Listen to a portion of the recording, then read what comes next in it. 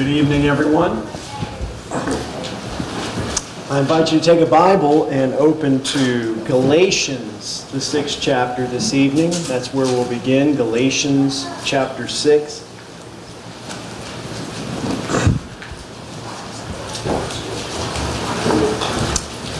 It is a blessing to be able to be together, to have this opportunity to study from God's Word together, to be involved in this gospel meeting together. Gospel meetings are something that sort of got put on hold for the most part over the past year or so. I know the gospel meetings that I had scheduled last year were all canceled or postponed due to the pandemic. And so we're all a little bit out of practice, maybe a little bit rusty when it comes to gospel meetings. But it certainly speaks well of you. And being here tonight, to have a room full of people like this, gathered with Bibles open and ready to listen and join in, sing together, pray together, and study God's Word together. What a wonderful thing that is, and a blessing that we have to be able to be here. And it's my privilege to be able to stand before you. Again, thank you for having me, for inviting me, and having my family here so that we can take part in this series with you. It's so good to see some that I've known from other places who are here with us tonight, and some I've met in other places who are here. Faith Head, who worships over in Salisbury. We worshiped together out in Texas, in Louisville, Texas, several years ago when I preached there, and now we're able to get reacquainted with her here tonight. And Spencer and Anna I met in Athens, Georgia, just maybe 3 or 4 weeks ago. And I told them, you better be there when I come to the Charlotte area. And sure enough, they're here, and it's good to see them again. I want to talk to you tonight about the message of the cross. As was mentioned earlier, our theme in this series concerns how we're going to continue to trust in God during troublesome times. Well, this is how. This is how. It's going to come through the message of the cross. And as we begin to think about these things tonight, I want to start in Galatians chapter 6. In Galatians 6, in verse 14, notice what the Apostle Paul says here. He tells us that there's one thing that he would boast or glory about, and that is the cross of Jesus Christ. He says, but God forbid that I should boast except in the cross of our Lord Jesus Christ, by whom the world has been crucified to me, and I to the world. Now everybody generally will find something to boast about. Whether it's our own accomplishments, or whether it's the accomplishments of a spouse, or maybe something that our kids have done, or even grandchildren. There's always something to boast about. We'll find something to boast about in our lives. But notice here that the Apostle Paul says there's only one thing. The only thing that he would boast about is the cross of Jesus Christ. And there are good reasons for why he would say that. But it's an interesting statement, because a cross is not normally something to boast about. Paul's reference here to the cross of our Lord Jesus Christ is a reference to the death that Jesus died by crucifixion and all that that death entailed. Crucifixion was, of course, one of the most cruel and torturous methods of execution ever devised by man. 2,000 years ago in the Roman Empire, this was a popular form of execution. This is what was used for the punishment of slaves, rebels against the government, despised criminals. The victim of this form of execution would be stripped of his clothing. He would be beaten severely.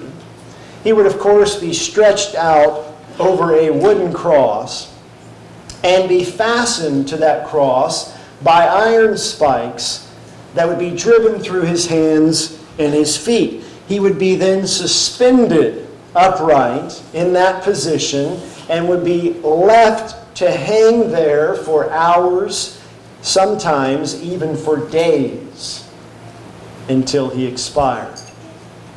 Now, the purpose of crucifixion was to provide the Roman government with a very slow and a very painful and a very public and humiliating manner of execution for those who were considered to be the scum of society. So under ordinary circumstances, there would be absolutely nothing glorious about a cross by any stretch of the imagination. Glory, boasting, and crucifixion, those things just don't go together. But the cross of Christ is the exception. The reason Paul would boast about the cross of Christ is that his crucifixion went beyond the bounds of ordinary circumstances. Jesus was not a common criminal who was condemned to die for his own wrongdoing. In fact, he was the Son of God, and he willingly went to the cross even though he had done absolutely nothing wrong at any time. Notice one of the eyewitnesses, the Apostle Peter, and what he says in 1 Peter chapter 2, in verses 21 and 22. Writing to Christians, Peter says, "For to this you were called, because Christ also suffered for us, leaving us an example that you should follow his steps, who committed no sin, nor was deceit found in his mouth." He never did anything sinful. And yet he ended up on a cross. Now, countless thousands of criminals and rebels were put to death by crucifixion under the rule of the Roman Empire. Thousands of them. And there is nothing glorious about that. But the crucifixion of Jesus was different from all those others. Now, unfortunately, not everyone understands and appreciates the message of the cross. And Paul talks about that lack of understanding and appreciation in 1 Corinthians chapter 1, where we want to focus our attention. 1 Corinthians chapter 1. Notice what Paul says here. We're going to read verses 18 through 25. 1 Corinthians chapter 1, beginning in verse 18. "For the message of the cross is foolishness to those who are perishing, but to us who are being saved it is the power of God. For it is written, I will destroy the wisdom of the wise, and bring to nothing the understanding of the prudent. Where is the wise? Where is the scribe? Where is the disputer of this age? Has not God made foolish the wisdom of this world? For since in the wisdom of God, the world through wisdom did not know God, it pleased God through the foolishness of the message preached to save those who believe. For Jews request a sign, and Greeks seek after wisdom. But we preach Christ crucified, to the Jews a stumbling block, and to the Greeks foolishness. But to those who are called, both Jews and Greeks, Christ the power of God and the wisdom of God. Because the foolishness of God is wiser than men, and the weakness of God is stronger than men." The manner in which the cross of Christ is viewed in our world is well summed up in verse 18 as we go back to the beginning of what we just read.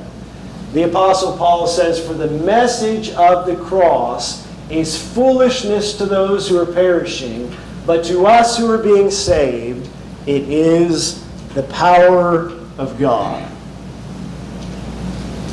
As we consider those words tonight, we want to think about more deeply the message of the cross. First, let's think about this. There is one message under consideration here. And when it comes to this one message, we notice that this is a message about certain facts. Paul summarizes the basics of this message in 1 Corinthians chapter 15. Notice with me there, in 1 Corinthians chapter 15, in verses 3 and 4, he says to the church in Corinth, "For I delivered to you first of all that which I also received, that Christ died for our sins according to the Scriptures, and that He was buried, and that He rose again the third day according to the Scriptures." Jesus died, Jesus was buried, and Jesus rose from the dead. These are the essential facts of the story, but there's a lot more to it than just the acknowledgement of those 3 points. This message is a message about sin. As we have just noticed, Christ died for our sins. Well, what does that mean?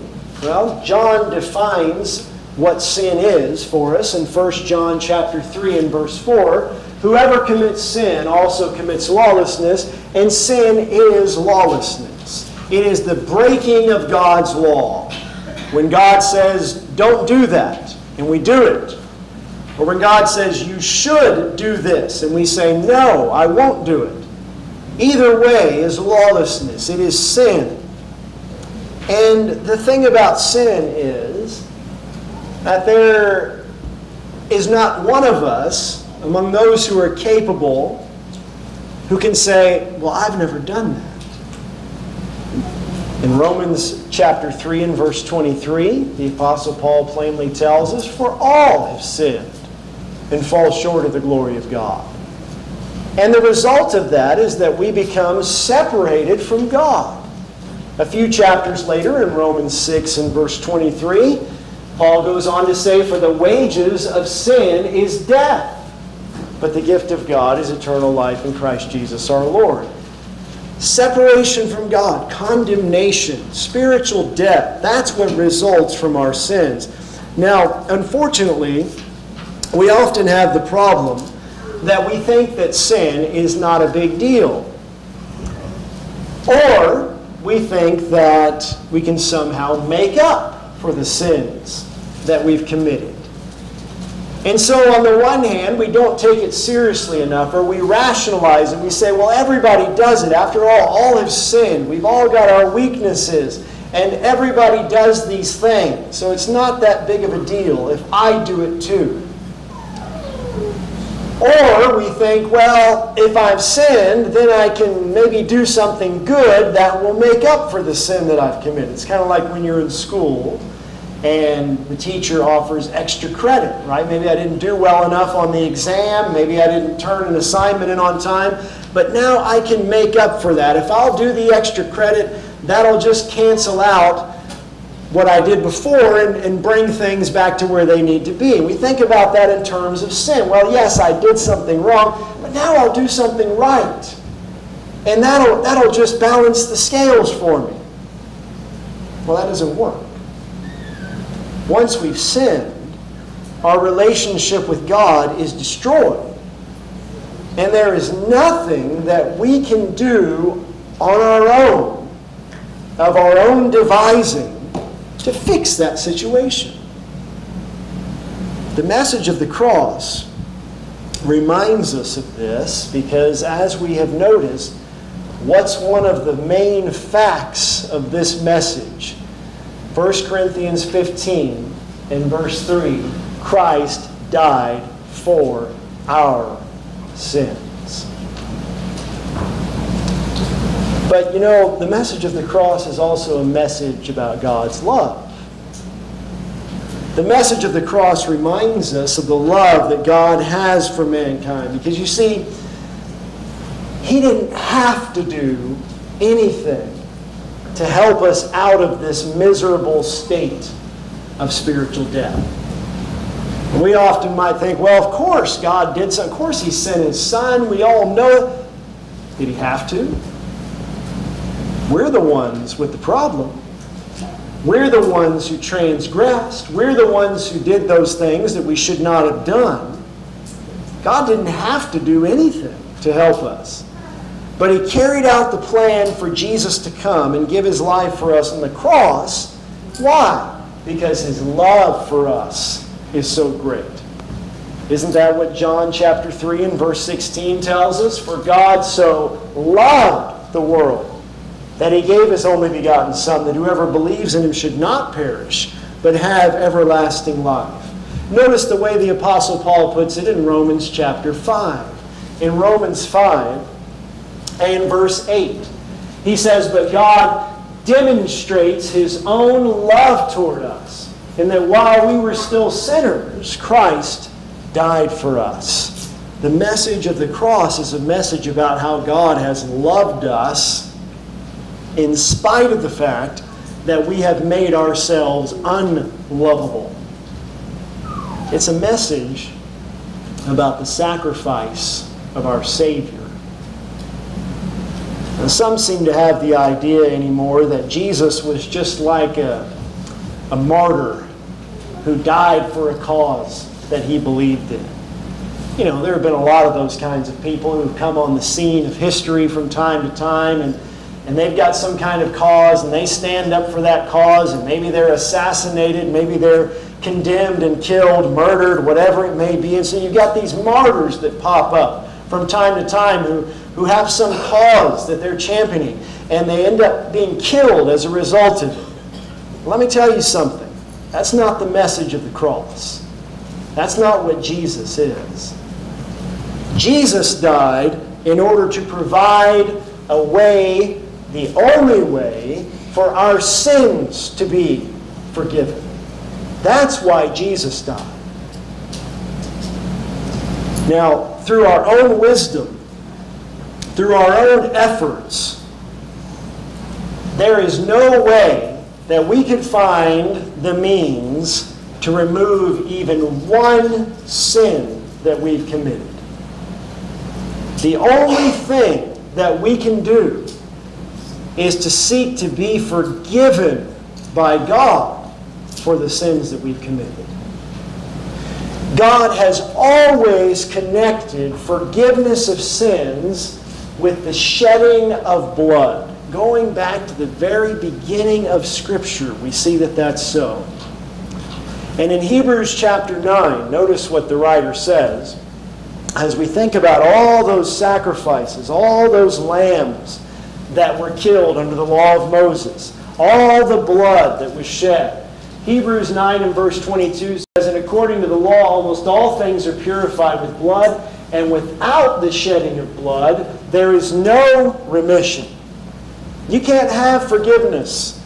You can't have remission of sin without the shedding of blood. And so the perfect, sinless Son of God left heaven, came in the flesh, in order to serve as the spotless sacrifice on the cross, the sacrifice that would have the power to take away sin. Hebrews 9 and verse 28, at the end of that chapter, the writer goes on to say, so Christ was offered once to bear the sins of many. To those who eagerly wait for Him, He will appear a second time apart from sin for salvation. Jesus died to bear the sins of many. He died for our sins. He died to take away our sins. That's what this message is about. It's a message about salvation. The only thing standing between us and God is sin. That's the only problem. That's the only real issue. The message of the cross is about the fact that Jesus provides a way for that barrier between us and God to be removed. Because He offered Himself on the cross, He's opened the way of salvation to man. We've all messed up. We've all sinned. What does Hebrews chapter 2 and verse 9 say? But we see Jesus, who was made a little lower than the angels for the suffering of death, crowned with glory and honor, that he, by the grace of God, might taste death for everyone. That's why he died. He did it for everyone. All have sinned. We all need a sacrifice. We all need salvation. Anyone can have forgiveness of sins and eternal life through the cross of Christ. The message is that he has already done the hard part. And now we simply need to come to him on his terms for forgiveness. Hebrews 5 and verse 9, speaking of Jesus, the inspired writer says, and having been perfected, he became the author of eternal salvation to all who obey him. Those are the people who are going to be saved as a result of the message of the cross. The ones who obey him. But we need to understand also that when we think about this message of the cross, that it is, along with all of the things that we have just mentioned, it's also a message about condemnation.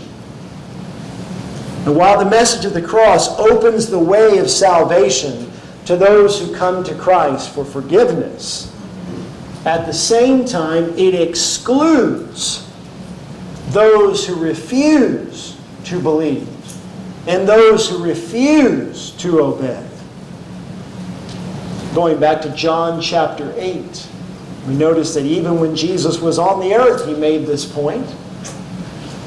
In John 8 and verse 24, Jesus speaking to the Jews on this occasion in Jerusalem, he said, "Therefore I said to you that you will die in your sins, for if you do not believe that I am he, you will die in your sins."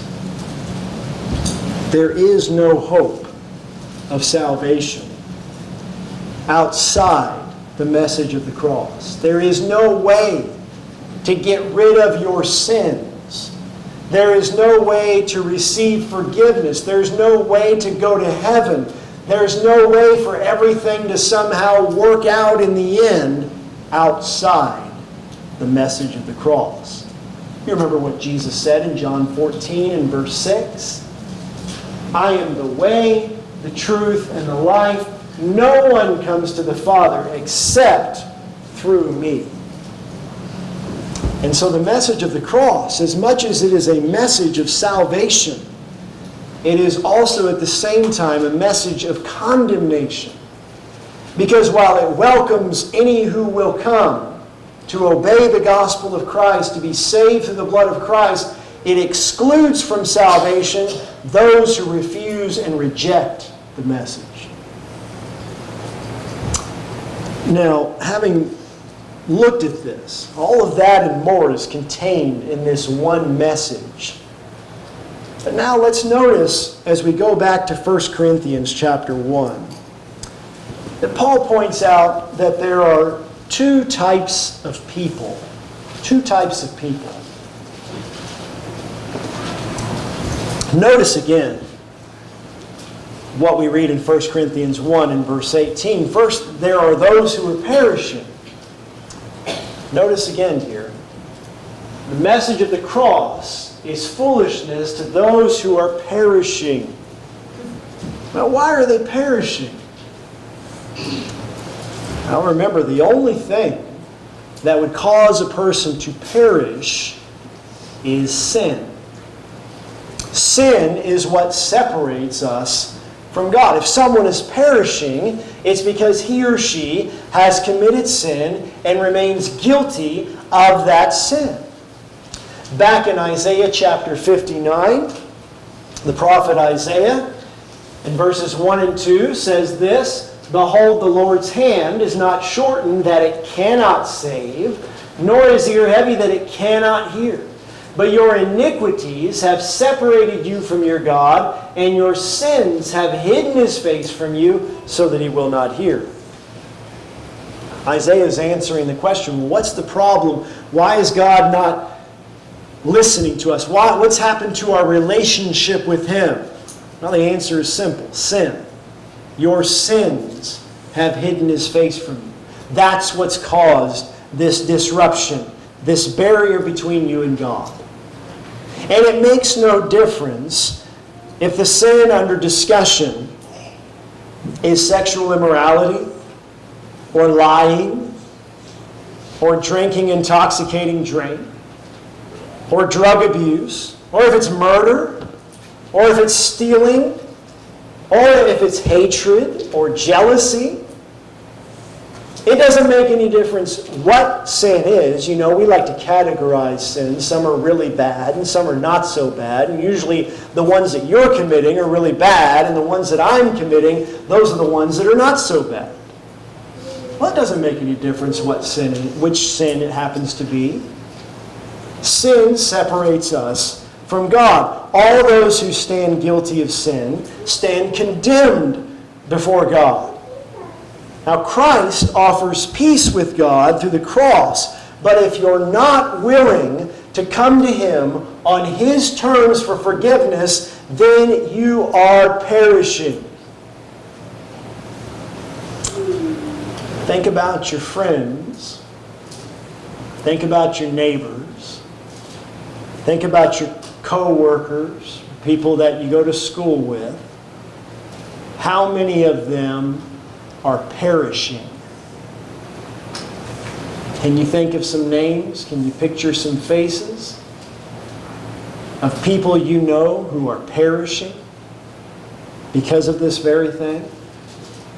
What will become of those that are perishing? To perish is to face destruction. Those who reject the message of the cross are destined to face everlasting destruction. Look with me at 2 Thessalonians chapter 1 for a moment. 2 Thessalonians chapter 1. And notice what Paul says here in verses 8 and 9. He speaks here in writing to the church in Thessalonica of Jesus' return. Jesus is going to come again. And when He comes, Paul says in verses 8 and 9, He's going to come taking vengeance on those who do not know God and on those who do not obey the gospel of our Lord Jesus Christ. These shall be punished with everlasting destruction from the presence of the Lord and from the glory of His power. That's what's going to happen to those that are perishing. The people who refuse to believe, the people who refuse to obey the gospel, the people who say, well, that's fine, I know that Jesus is Lord, but I don't need to get baptized. I don't see any point in that. I don't need to really stop my sin. God will understand. This is the outcome. This is the outcome. In Revelation chapter 21 and verse 8, it's described like this. John says in Revelation 21 and verse 8, but the cowardly, unbelieving, abominable, murderers, sexually immoral, sorcerers, idolaters, and all liars shall have their part in the lake which burns with fire and brimstone, which is the second death. That's perishing. That's ultimately the outcome for those who are perishing. Separation from God, punishment for eternity. And so there are those who are perishing. The second type of person falls into the category of the saved. There are those who are being saved. As we look again at 1 Corinthians chapter 1 and verse 18, Paul says, for the message of the cross is foolishness to those who are perishing, but to us who are being saved, it's the power of God. Well, why are they being saved? Here we've got those that are perishing. We've just talked about why they're perishing. They're in the guilt of their sins and they refuse to believe and obey the gospel. But what about these that are being saved? Why are they being saved? Christ opened the way of salvation to everyone when His blood was shed on the cross.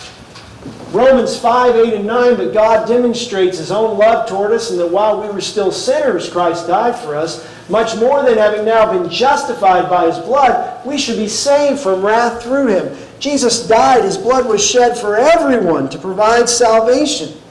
And we stop and we think, well, if He died for everybody, then shouldn't everybody automatically be saved? No. There are conditions that we must meet in order to have the forgiveness and the salvation that Jesus has made available. What are those conditions? Well, when we get to the end of Mark's Gospel, after Jesus died and rose again, in Mark 16 and verse 16, we have the Lord recorded as saying, "He who believes and is baptized will be saved, but he who does not believe will be condemned." Somebody says, "Well, yeah, but you don't really have to get baptized." I mean, it doesn't say he who does not believe and does not get baptized will be condemned. Well, you don't have to not believe and not be baptized to be condemned. You don't believe, you're condemned. Doesn't matter what else you do after that. But what do you have to do to be saved? He who believes and is baptized will be saved. In Acts chapter 2, we see that message carried out on the day of Pentecost, shortly after Jesus ascended back to the Father in heaven. The apostles preached the message of the cross. And in Acts 2 and verse 38, when the people wanted to know what they needed to do to be saved, Peter said to them, "Repent, and let every one of you be baptized in the name of Jesus Christ for the remission of sins, and you shall receive the gift of the Holy Spirit." Conditions. Conditions. You see the conditions? If you want what the Lord offers, if you want the salvation that's available through the blood of Christ, what do you have to do? Well, there's certain conditions you have to comply with. Not only must you believe that Jesus is the Son of God and that He died for you on the cross to take away your sins, but you've got to repent, you've got to turn away from your sins and be baptized, be immersed in water in the name of Christ for the forgiveness of sins. And so we think about, well, there are these people who are saved. Why are they saved? These are the ones who meet the Lord's terms for salvation. That's why they're being saved. What will become of those who are being saved? To be saved is to be delivered from destruction. Those who are saved are destined for eternity in heaven. In Philippians chapter 3 and verses 20 and 21, Paul, writing to the saved, writing to the church in Philippi, he says, "For our citizenship is in heaven, from which we also eagerly wait for the Savior, the Lord Jesus Christ, who will transform our lowly body, that it may be conformed to His glorious body, according to the working by which He is able even to subdue all things to Himself." In light of the message of the cross, every person is either perishing or saved. Every person is either headed for the lake of fire or is headed for a home in heaven. There are two types of people in this world. Now, let's also notice that there are two responses to the message of the cross. Two responses. As we go again to 1 Corinthians chapter 1 and verse 18, we find that the first response is that it is foolishness. Look again at 1 Corinthians 1 and verse 18. Paul says, "For the message of the cross is foolishness to those who are perishing." Why do they view the message of the cross as foolishness? Well, they don't understand it. They don't appreciate it. They don't see any worth in it. I have two older brothers, and back when we were all still living at home, I don't know if you've ever heard of a stereogram picture. Have you ever seen one of these things? But one night I came home, I think I'd been at work or school or somewhere, and I came in the living room. My brother Jimmy was sitting there on the living room floor, leaning up against the couch, and he had this framed poster that looked just like this. Here's a picture of the exact same thing. And he's sitting there in the middle of the living room floor, and he's just staring at this thing. And I looked at it, and it looked like that, and I thought, what is he? It's just a bunch of squiggly lines here, and he's got it framed, and he looks up at me, and he says, I don't even know if he looked up at me. I think he was still staring at it. He said, "Isn't this great? I got this for 20 bucks at the mall. And I looked at it and I thought, you paid 20 bucks for that? And it's this framed picture, and it said, it had this caption at the bottom, Guardians of the Deep. And he's sitting there staring at that thing. He says, this is amazing. You got to see this. And I'm thinking it's just a bunch of garbage that he wasted his money on, right? And then finally he turns it to me and he says, look at this, stare at this. And I start looking at it, and I stare at it, and my eyes start to go cross, and I start to get a headache. And then finally, boom, there it is. In that, all of a sudden, there's a sunken ship. And there's this three-dimensional images, these sharks that are swimming around, and there's a treasure chest there, and it's almost like you can just reach in and grab it. And then, of course, I blinked and it was gone. And, you have to start the whole process over. But I finally saw in it what he had seen. And it wasn't foolishness at that point anymore. You see, this is what happens with the message of the cross.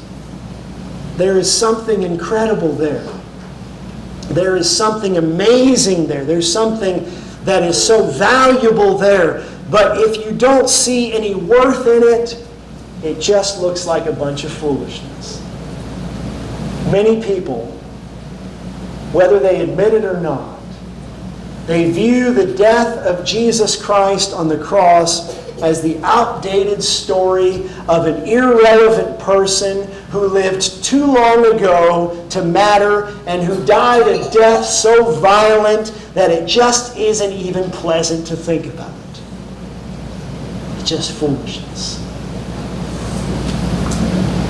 And many of those who are perishing, the truth is, they don't want to understand it, don't want to see the value in it, don't want to come to appreciate it.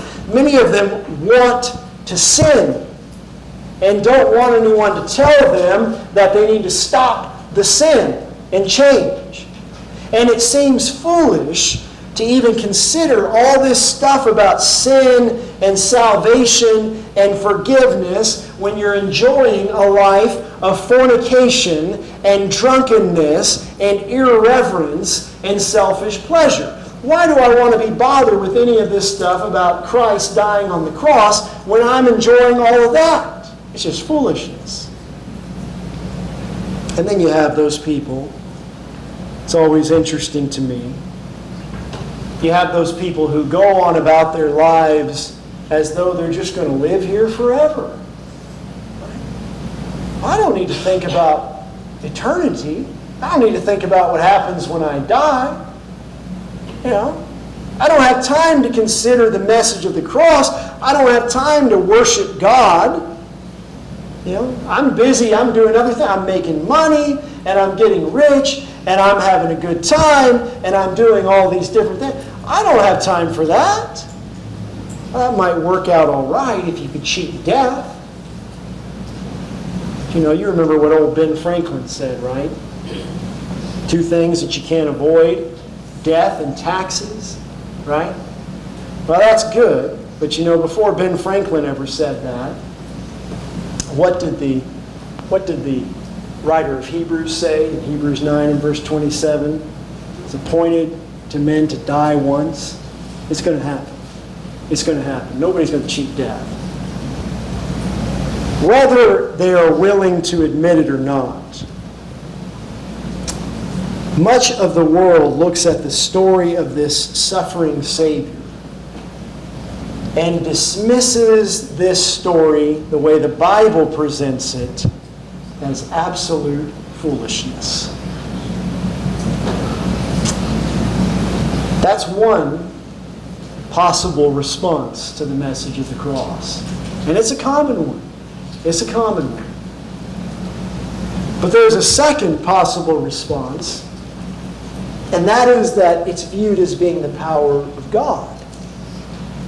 As we look again at 1 Corinthians chapter 1 in verse 18, one more time, Paul says, "For the message of the cross is foolishness to those who are perishing, but to us who are being saved, it is the power of God.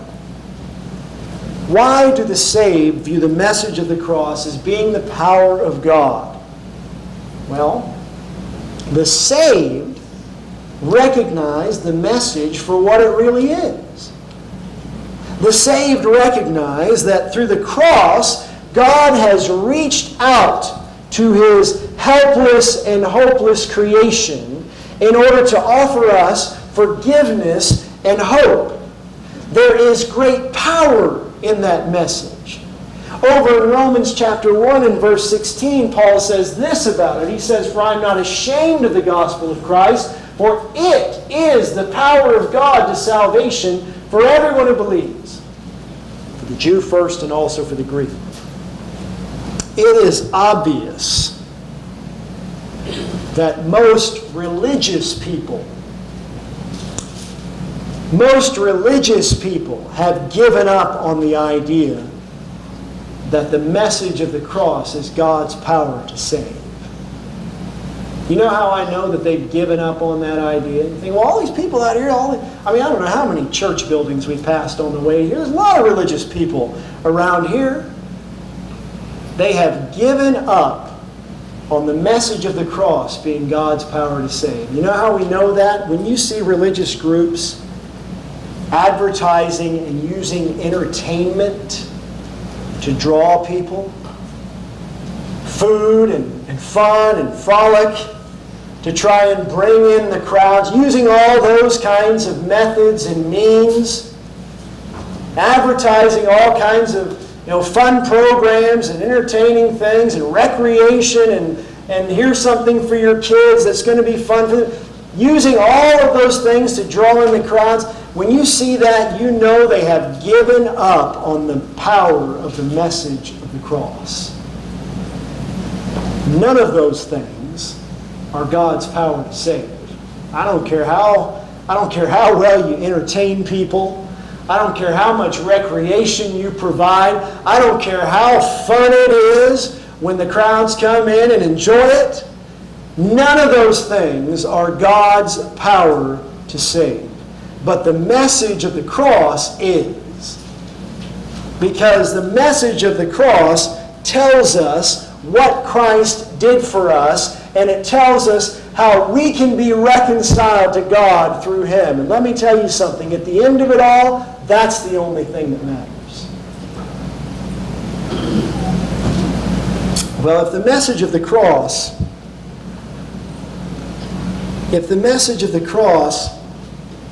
is viewed as foolishness by those who are perishing, is it lacking that power when they're viewing it?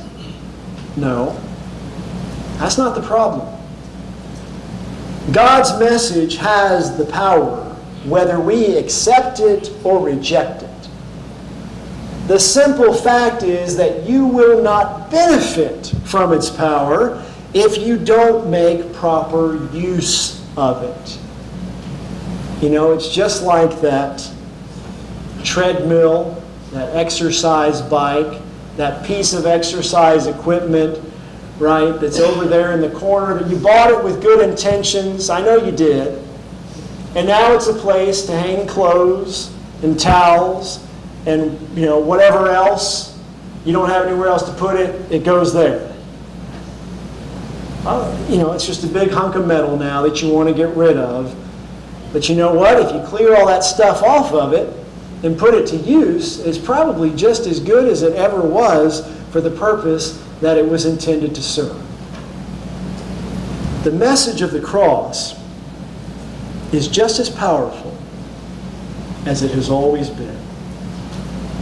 It's just as powerful as it was back there on the day of Pentecost in Acts chapter 2, when those people cried out, "Men and brethren, what shall we do?" And they were told to repent and be baptized, and about 3,000 of them were baptized that day. Why? Because they were convicted by the power of God, the message of the cross. It's just as powerful as it was, as we read in Acts chapter 8, when Philip was teaching that Ethiopian eunuch as they were riding down the road in the chariot, and the man commanded the chariot to stand still.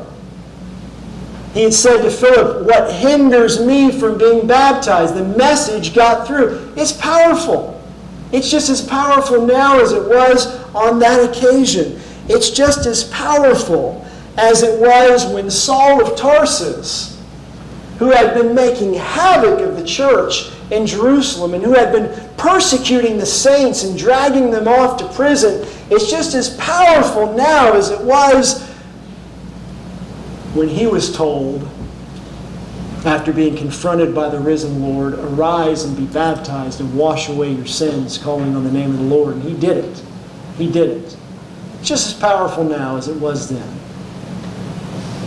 The power of God is still there in that old message of the cross for those who want to be saved.